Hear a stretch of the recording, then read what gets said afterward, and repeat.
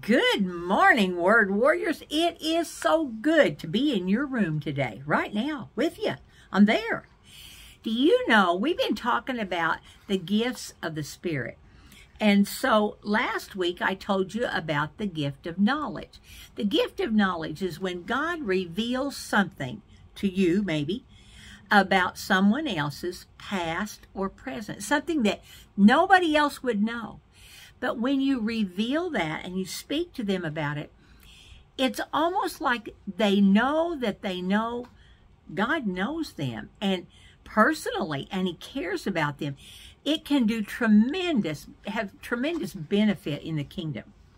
Well, the one we're doing today now is a word of wisdom. You know, this is like God taking a teeny tiny piece of His wisdom and saying, I'm going to give this to you. And it's going to show you something about your future or someone else's future. And it's just an amazing thing to happen. For those of you who have been with me on this, you know that every prophet in the Bible operated in this gift, every one of them. They knew what the future would be. And the interesting thing is they didn't have the Spirit of God in them. The Spirit of God came on them for a time because the Spirit didn't come until Jesus went to heaven. And so we have this gap in there. But in the Old Testament, He would come and He would dwell and come and minister through a prophet. So this gift just really unveils the purposes of God on this earth. If you have followed me for very long, you've heard this story. So just turn the volume down. Just think how good I look today. You don't have to listen to the words until I get done with the story. I guess I could wave at you when I'm done.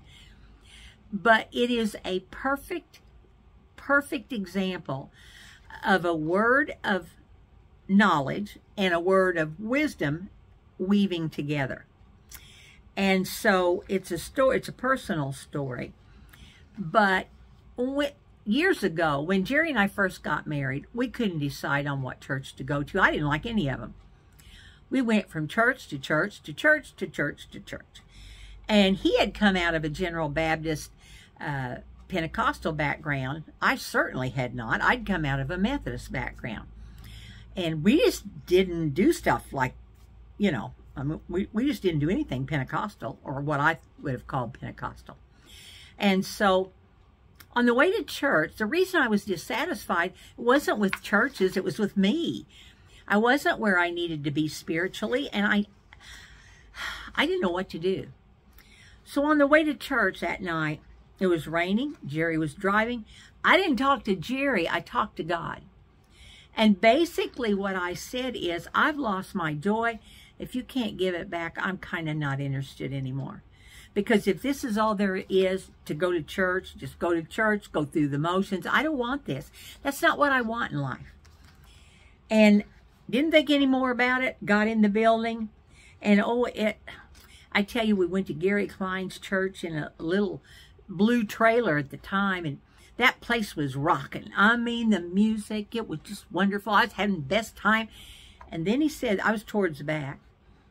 And then he said, stops dead in his tracks and says, somebody in here told God on the way over here that you've lost your joy and you want it back.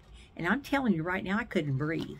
I'd hold to the back of the pew, and you couldn't have pried my hands loose if you'd tried. We didn't go for that stuff, you know? No. And Jerry leans over and whispers to me, he said, you know he's talking about you. I said, quit looking at me. Why would you say that? He said, Melissa, there's one Spirit. And the Spirit is speaking to Brother Gary. And He's speaking to me. And I know it's you. And I said, does the Spirit, He's telling stuff He shouldn't be telling. Well, I didn't go. But that was a word of knowledge. He knew what was going on. He revealed what I was speaking. But the next part was what interested me. I didn't go, and he you know how they give an altar call 2 or 3 times. I know you're out there. And so finally, he said, God wants me to tell you one more thing. If you come forward, he will renew your joy, but he will also make you an anointed teacher of the Word of God. I don't know what happened next. All I know is I was at the altar bawling like a baby, and God gave me more joy than I've ever had. I still got the joy of the Lord in me, and that's been years ago. I thought how neat that was. That was a word of wisdom, something to come. God hadn't revealed that to me or to anybody else, that I was going to be an anointed teacher of the Word of God. You know, Satan has a counterfeit for everything. These people that claim that they can tell your future, If the church was moving in the revelation gifts of the Spirit, which would be word of knowledge, word of wisdom, and discerning of spirits, you wouldn't have a need for witches and fortune tellers and crystal ball gazers and Ouija boards and tea leaves. Those things are from Satan, straight from hell. We're engulfed in black magic. Go over to Barnes & Noble and you will see they have a huge section of New Age. Everything's New Age. That means it's not lining up with the Word of God, I can tell you. But in this country we live in, we see a lot of black magic, and it's not a good thing. You know, the Bible has always worked through the gifts of the Spirit. And I like the way in Genesis, God said, it's in chapter 6, God said, Noah, I'm going to destroy all the living creatures, and I'm going to wipe them out along with the earth. That was a word of wisdom. This is going to happen, Noah. Get ready. Daniel had visions of empires just leaping into existence. And those empires, he likened them to certain animals that would have their nature, like lions and bears and leopards and beasts. And he was correct. And then in Joel, do you remember what God said in Joel? In chapter 2, it says, I will pour out my Spirit on all flesh. Your sons and daughters will prophesy. Your old men will dream dreams, and your young men will see visions. All of those things. You know, Paul almost lost his life in the hands of an angry mob, but God spoke a word of wisdom to him. In Acts 23, it says, that night the Lord appeared to Paul, and he said, be encouraged, Paul. Just as you've been a witness to me here in Jerusalem, you must preach the good news in Rome as well. When he heard that, he knew, I'm going to be fine. He's sending me to Rome. What a neat thing that is. And then in another place, Paul was in Corinth, and his life was being threatened again. And then in Acts 18, it says, one night the Lord spoke to Paul in a vision. He said, don't be afraid. Speak out. Don't be silent.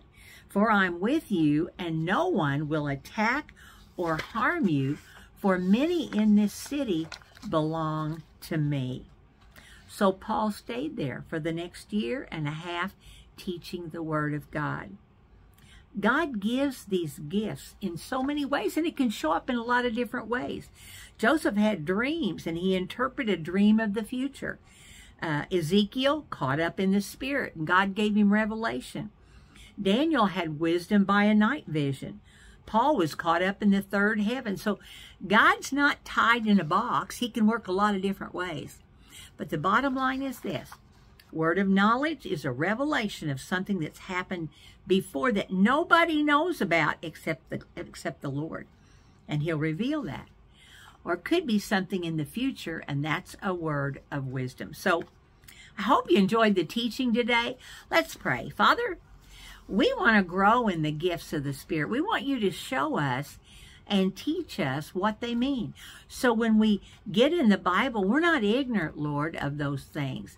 Thank you, Father, for this beautiful day. In Jesus' name, amen. Amen, guys. See you next week.